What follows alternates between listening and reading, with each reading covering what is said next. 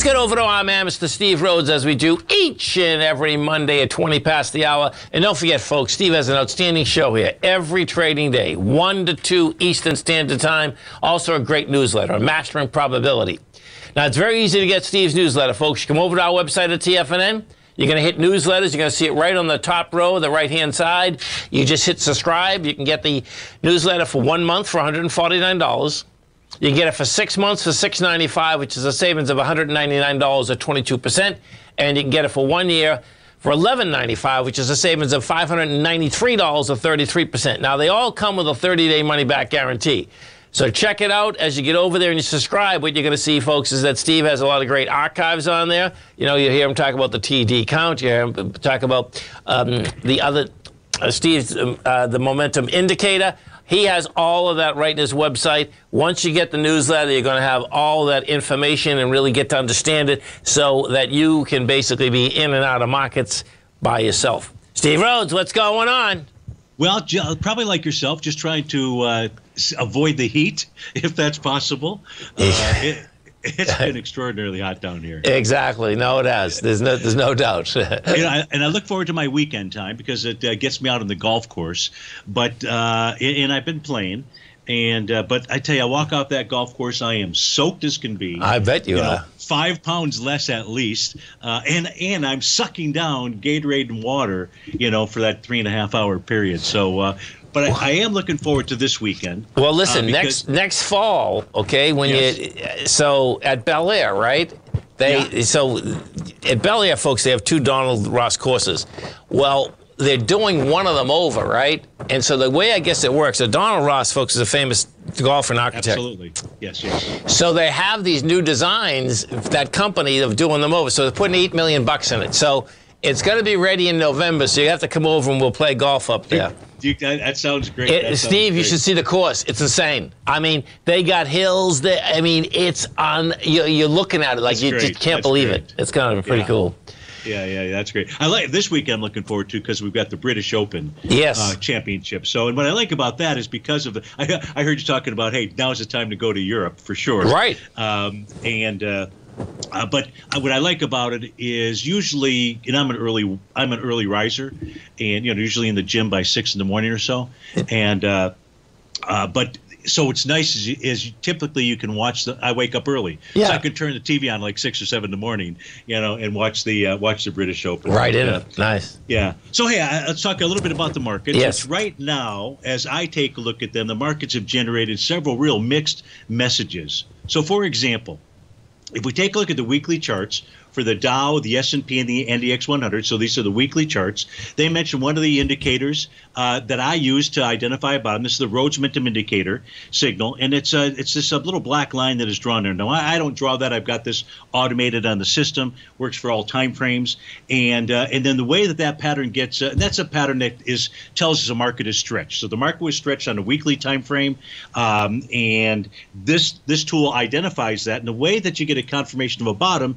is we just get a bullish reversal candle. And each of those formed bull sash candles that confirm that pattern. And so that tells us that we've got a bottom on the weekly time frame chart, on an intermediate. And these patterns on a weekly time frame, Tom, they just don't form that often. However, one of the other tools that I use are the TAS market profiles. And if we take, and this is for the S&P 500, this covers 4 time frames, weekly on the left, daily, 240, and the 60-minute out there.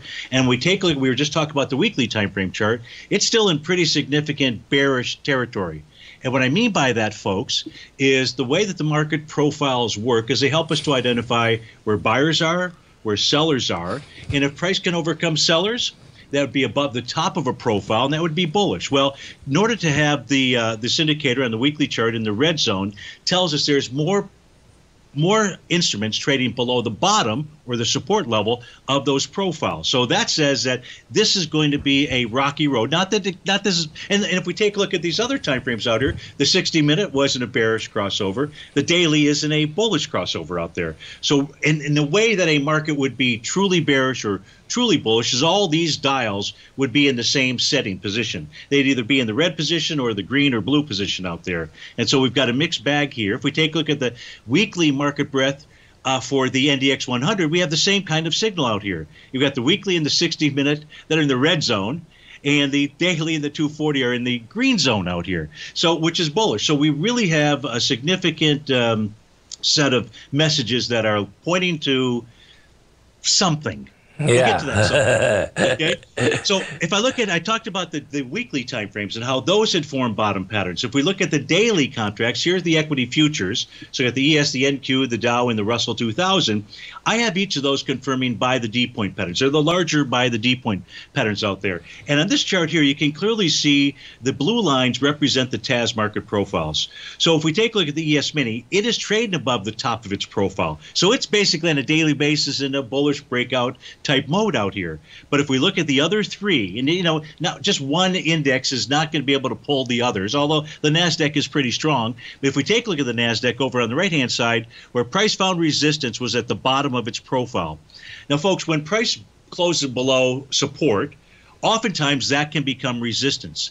And last week on Friday, that is exactly what happened. It got up to the 12,197 level and gave it up. If price can close above 12,197, we're talking about the NQ here, well, then we'd likely see a move up to 12,517 or 12,837. But the ES Mini is the only one that is trading above resistance, which right now is support. So the mixed messages, they sort of make sense and point to really what is just simply a choppy market out here. And this choppy market, Tom, is likely to continue until October. So how do I come up with October? This is the 72-year chart for the S&P 500. And what I've selected here, this is provided to me by the folks at Hincks, and it's a very cool tool, because what this allows me to do is allows me to take out and see how has a market traded during a midterm election year versus just generally speaking. And here what we can see, this red line represents where we're at. So if we take a look at this is the S&P 500 chart for a 72-year period. It really kind of shows a choppy period, and a choppy period until we get into the early part of October, and then the market should take off to the upside. If we look at the 36-year chart for the NDX 100, tells us a different picture. This sort of tells us that we're going to rally the rest of this week, and then we start to move lower out there, in kind of a significant way, at least until the early part of August. And if we take a look at the 125-year midterm election chart for the Dow, this too is saying we should top late next week, and then more chop, and then finally in the late August timeframe is when we get a swoosh to the downside. So what in bear markets, and all that makes sense. You and I talked about this before. Yes, it does. Here's the 2007 bear market, and I want folks to look at these black arrows. This is a weekly chart, and the typical counter trend move is a 2-week rally, 2 to 3 week rally. Well, last week was week number 1. And so this suggests that we should see a move higher this week. You talked about the volume today. And so we should see a higher close this week over last week's close. And then it might be curtains. But expect a choppy market through October.